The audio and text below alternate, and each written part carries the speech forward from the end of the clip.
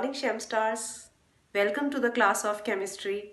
Today we will begin with the topic classification of crystalline solids. Now, to classify these crystalline solids, what is their criteria?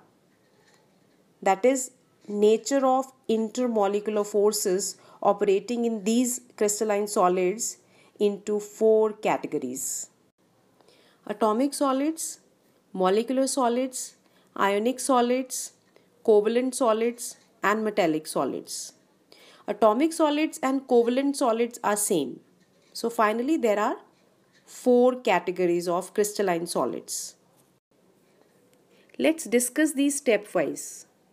So first one, that's molecular solids. Its constituent particles are molecules, which are further subdivided into three categories. First one, non-polar molecular solids. Second one, polar molecular solids, and hydrogen bonded molecular solids. See, it is clear from the slide difference between polar molecular solids and non-polar molecular solids, where three molecules are given of substances HCl, water and ammonia, which are formed by polar covalent bonds. Whereas in case of non-polar molecular solids, they can be made up of atoms like argon, helium, even molecules. Like three examples are shown in the slide: nitrogen, carbon dioxide, carbon tetrachloride, which are formed by non-polar covalent bonds. Hydrogen bonded molecular solids. If you see in the slide, there is hydrogen bonding between water molecules. That is intermolecular hydrogen bonding.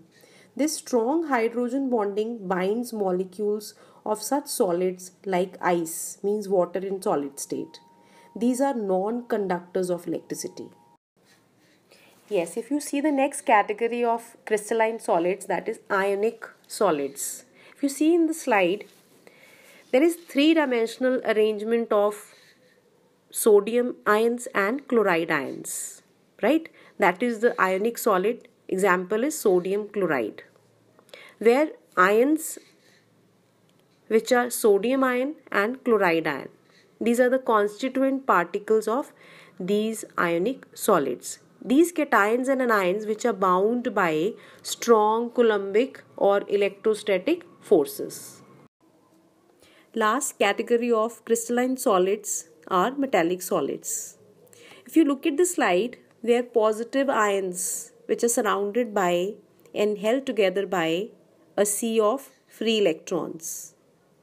These electrons are mobile and are uniformly spread out throughout the metallic crystal.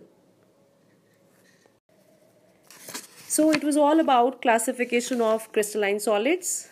In our next class, we'll discuss about crystal lattices and unit cells. Thank you, Shem Stars. That's all for today. You can drop your queries on Google Classroom. Take care.